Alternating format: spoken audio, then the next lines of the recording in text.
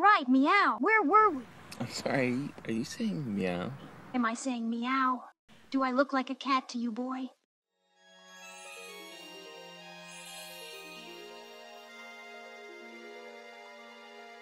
Holy cannoli, the turn speed on this mecha is not fun. Tail Concerto is a funny little game where you play as a funny little dog cop. The vast majority of the game, you're running around in a Studio Ghibli meets Mega Man Legends police mecha and sending children to the Shadow Realm. Really starting to think CyberConnect 2 has something against children at this point. It's also not a game without a lot of flaws, but that's in part because of the system limitations at the time. Gotta love spawning into that infinite death loop.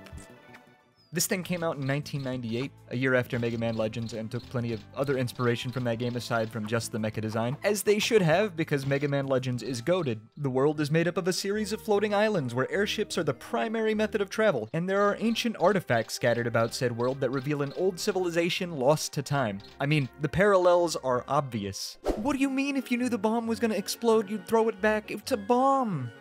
Did it look like a bomb? Oh yeah, it looked like a bomb.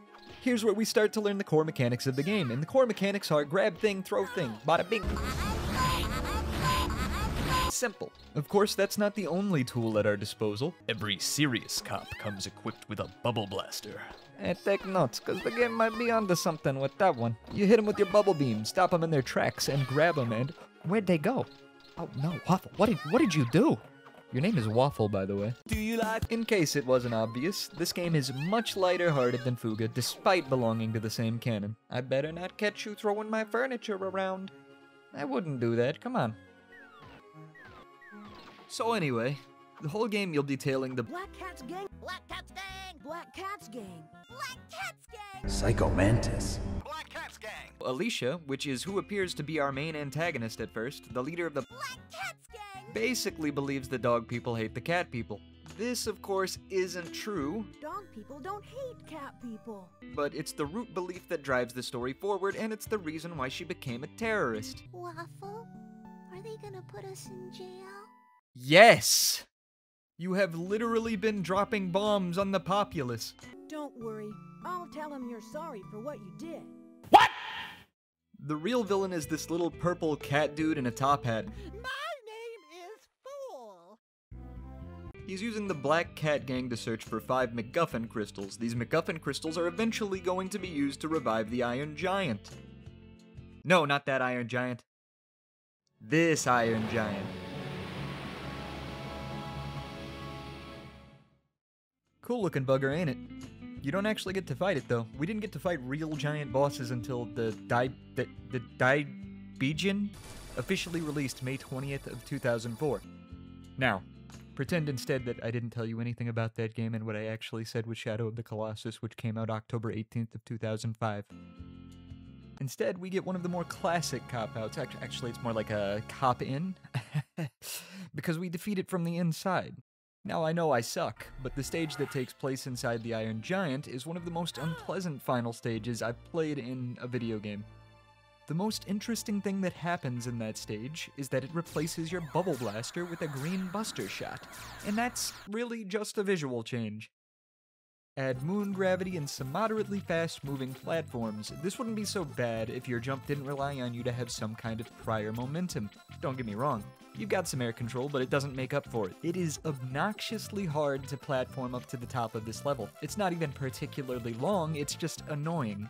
And if you're not firing your buster every few seconds in random directions, then one of these stupid jellyfish things is eventually going to knock you all the way back down to the bottom.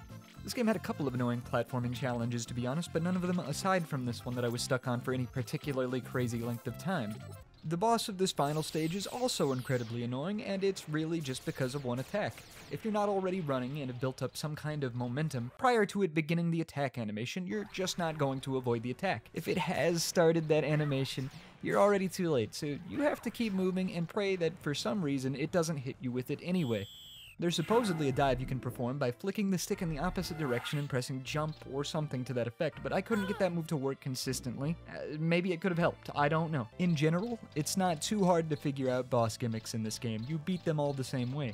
That's right, grab thing, throw thing, squeeze in a few bubble blasts where you can, and when the bosses are as easy to figure out as they are, it can get to feeling like the majority of them are just health tanks and you're fighting a battle of attrition. Tail Concerto is a short game, and I like the characters. Look at this stupid guy. He's named after a color. Cyan! That's how you know he's important. Everybody that's named after a color is important. I sacrificed myself to warn you of this trap! Right. He fills the role of the village idiot / rival. I don't usually do this, but just this once, I'll let you fight him. Then we have Panta. I'm jealous of your way with a ladies' officer, Waffle. Oh, I wish I was as tall as you. This little dude's pretty cool, I like him. Now, would I recommend Tail Concerto to the average man? It's a dated game with clunky controls and camera movement. The saving grace for me is that the characters and art direction are solid, so I couldn't in good faith recommend it to the average man. Retro gamers and furries, give it a look over. I swear to God, if she takes that thing off and her eye is still... Ooh,